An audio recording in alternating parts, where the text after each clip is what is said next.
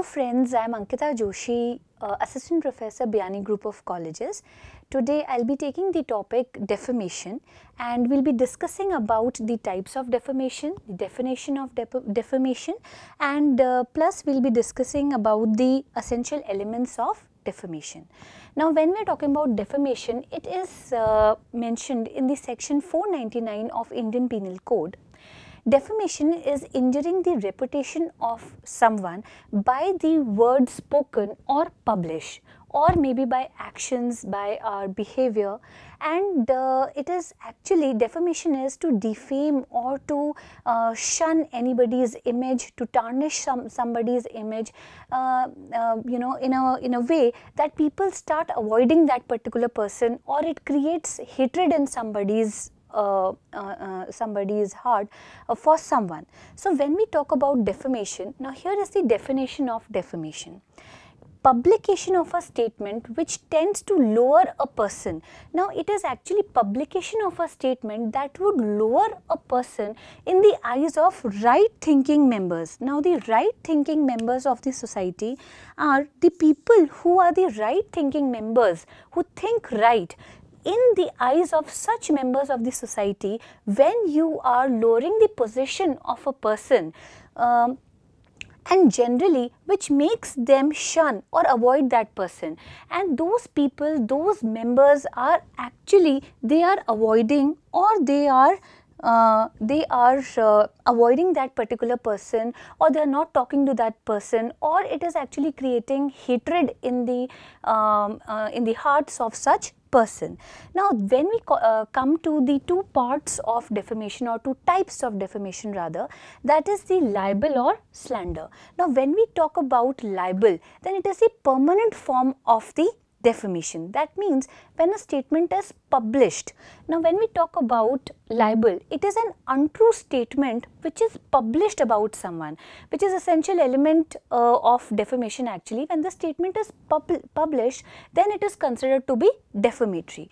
Now when we talk about slander, slander is any untrue statement about someone, but it is spoken. Now suppose when a person enters into the office and the other person by his gestures he speaks that this person has stolen the watch of so and so. If someone asks that who had stolen the watch of Mr. X, and by not by your by publishing a statement, but by the gestures only you are pointing out that this person has stolen the watch. So this is also a kind of defamation, but it is in a momentary form, it is actually slander, it is in a temporary form. Now when we talk about libel, something which is printed, something which is written, so that is addressed to the eye. But when we talk about slander, then slander is heard by the ears. You are speaking something bad about someone, something harsh, something very, very cheap about someone. So that is somewhere slander. Now when we talk about permanent form, now permanent form is the libel, which is the permanent form, which is the printed form or libel. Then comes the momentary form. Now when we talk about slander, it is a momentary form or temporary form, as we talked earlier also. Then this is actually, libel is a serious form, so it is considered both civil as well as criminal wrong. Now civil wrong is that we are injuring the reputation of someone by speaking something bad which is legally wrong. And when we talk about criminal wrong, then even if the words are spoken for a particular individual, but it is against the state, it is against the entire society. So basically it is considered both civil and criminal wrong.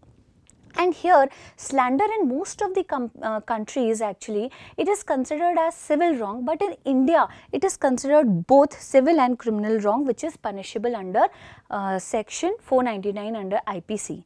Now when we talk about the civil as well as criminal wrong, we already said that defamatory statements are both civil and criminal wrong.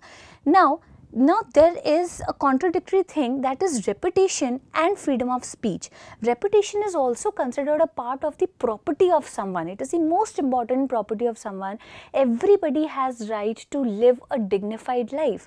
Now when the reputation, we talk about the reputation and the freedom of speech, which is given under Article 19(1)(a), this is the right given to each and every individual. We have the freedom to speak about someone, we have the freedom of speech and expression, but there is a limitation to this particular right, and that is that we cannot tarnish somebody's reputation by the freedom of speech and expression.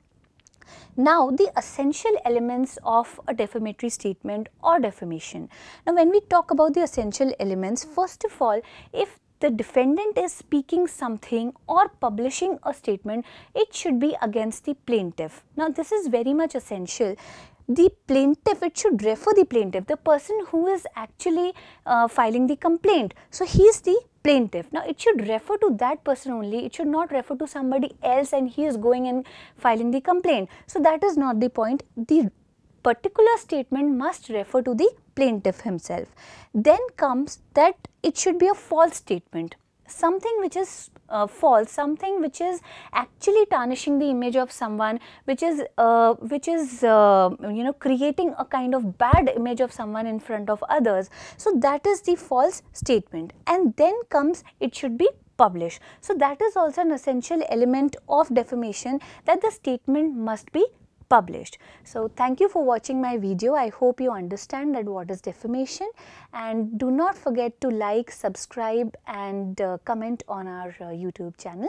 Thank you so much.